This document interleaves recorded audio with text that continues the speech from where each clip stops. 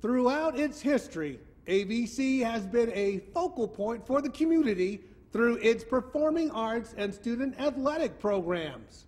The college hosted performances by jazz great Louis Armstrong. Hello, Dolly, this is Louis. Dolly, it's so nice to have you back where you belong. Rick Nelson. I'm a traveling man, made a lot of stuff all over the world. Eric Burden and the Animals.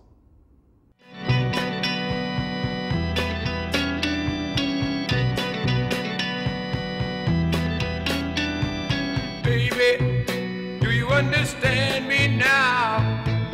Sometimes I feel a little mad. And Iron Butterfly. You remember Iron Butterfly? They had the big hit in the Garden of Eden, but no one could understand the vocalists. So it came out in a Gala da Vida.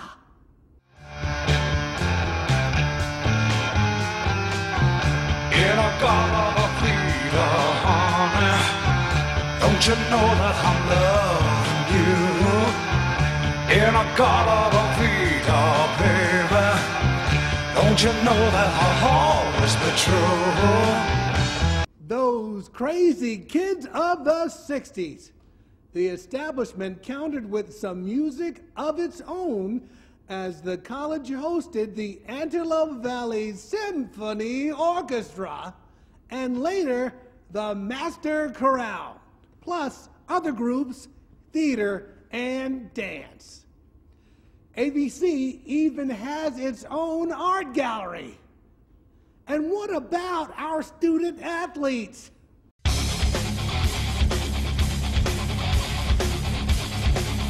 Did you know that AVC has the most successful record of student scholar athletes in California?